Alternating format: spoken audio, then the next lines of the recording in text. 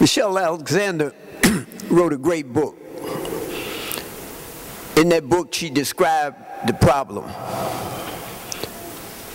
What we need to be talking about now is the solution.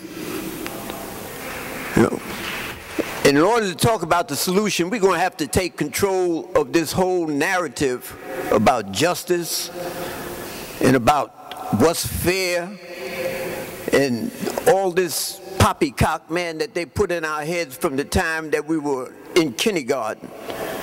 You know, about this, and all this talk about this being an exceptional nation. You know, we have to change this narrative. We have to take control of this narrative. We can't, as long as we continue to talk using their language and their definitions of what reality is, we're lost.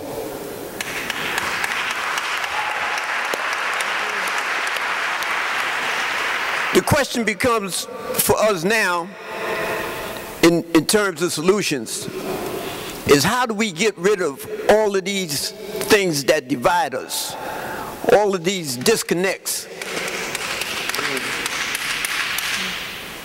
We have so many different views of what it is that should be done, but what we lack, I think, is a common vision. And the Bible says, without vision, the people perish. We don't have a common vision. For the last 40 years in New York State and probably around the country, we have had what a friend of mine calls boutique activism. Boutique activism is when everybody picks out a piece of the problem and focuses on that part of the problem. It could be 100 people working on drug policy, and the only ones they talk to are the funders. They don't talk to one another. They don't talk to one another. There's no horizontal integration. Only thing they're concerned about is where the funding is coming from.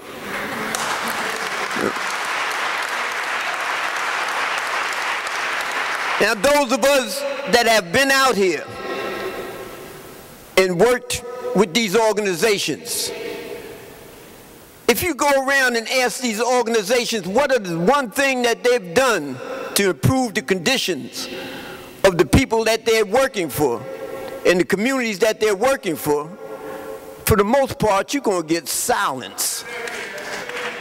You're going to get silence. And I'm not knocking these organizations, you know, because movement and the consciousness it takes to build movement is a process, right? We try reform, but we've tried it for 40 years and it doesn't work. It doesn't work. The prison population went from, in 1970, from 300,000 to 2.4 million today. The largest prison population in the history of humankind. And they say, if you always do what you always did, you always get what you always got. Right? So we need to change, and we need fundamental change. Now listen, as Cornel said, you know, we don't agree on everything. I've been to prison since I was 16 years old. I've been in state prison, I've been in federal prison, and I was born in Harlem Hospital. You know, so I was born into a prison.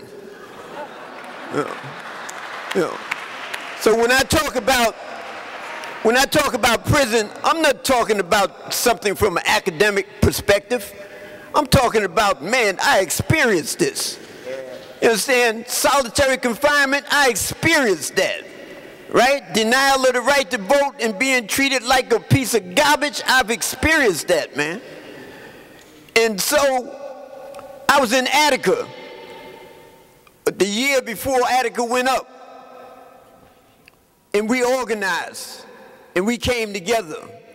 There was everything, everybody in there. I mean, every movement that was taking place in the streets, the Black Panther Party, the Young Lords, the Weathermen, the SDS, all of them were in there.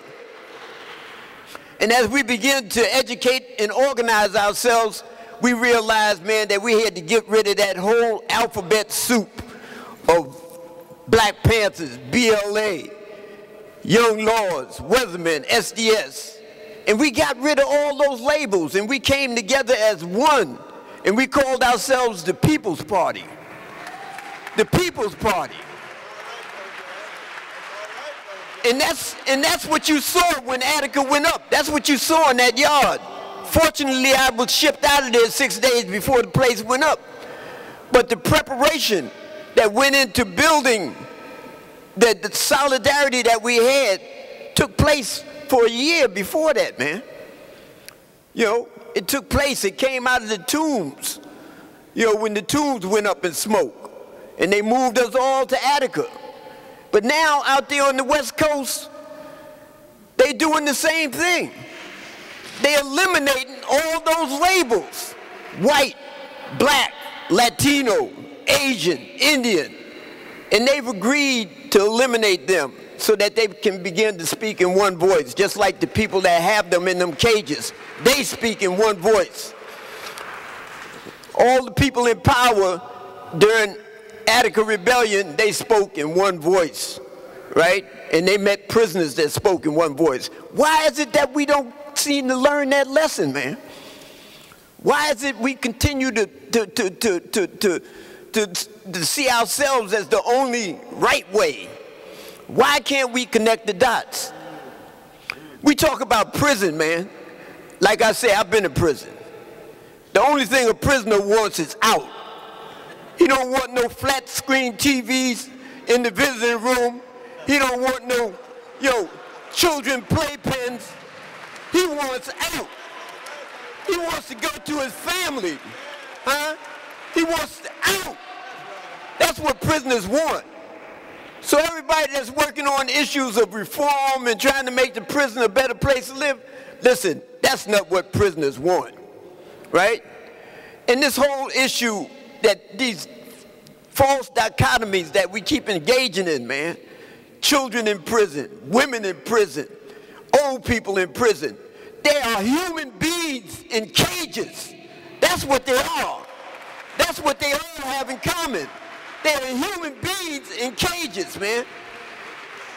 You know, and this is what we got to start, we got to take control of this language, man. We got to take control of this narrative, man. We got to start eliminating the things that disconnect us, that divide us. You know, until we do that, until we begin to connect the dots, we are finished. We ain't going nowhere. The only movement we're going to have, in the words of my friend Jamal Joseph, is a bowel movement. Thank you.